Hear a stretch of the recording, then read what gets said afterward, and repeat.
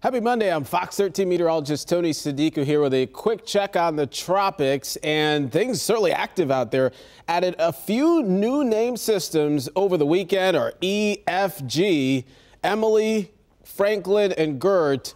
New tropical systems. We could have another one here pretty soon with a potential Tropical Cyclone 9. We'll talk about it.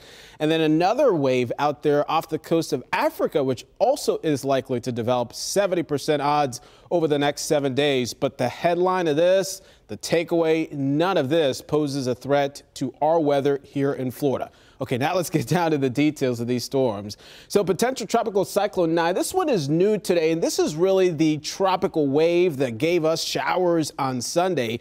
Now it's moving out, and it's getting a little bit better organized, but still is lacking a closed center of circulation. So Hurricane Center is like, okay, it's not necessarily a tropical system yet, but we think it could become one. So what they've done is they've given it this designation because they want to start to issue warnings. So now we've got tropical storm warnings and watches that are already posted for parts of coastal Texas because this system could impact them as early as tomorrow. Hurricane hunters flying into it today.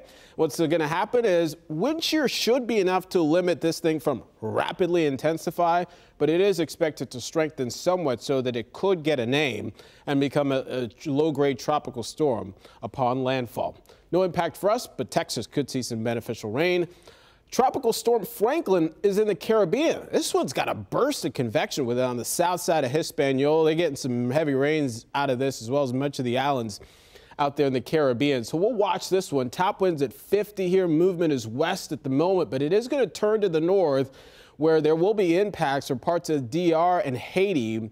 So we'll watch it once it emerges from that island for potential re-strengthening. The island could disrupt it briefly, but it could intensify to maybe a hurricane at some point. Again, no impact for us there. We also have Tropical Storm Gert. This one is having a tough time. Wind shear likely will cause this thing to weaken in short order and likely won't remain a storm much longer. And then Emily is now post-tropical. You can see why. There's not a lot left with this system, and the National Hurricane Center is saying they've issued their last advisory on this storm as it just hangs out. It no longer has tropical characteristics, so that'll be it with that. So a lot going on. Emily, Franklin, Gert now off the list. A new name system would be called Harold. Of course, we'll let you know if that happens. But that's how things are looking right now as we approach the peak of the season. No surprise, things are starting to get busy. MyFoxHurricane.com is where you can always go for the latest throughout the season. Thanks for watching. Have a great day.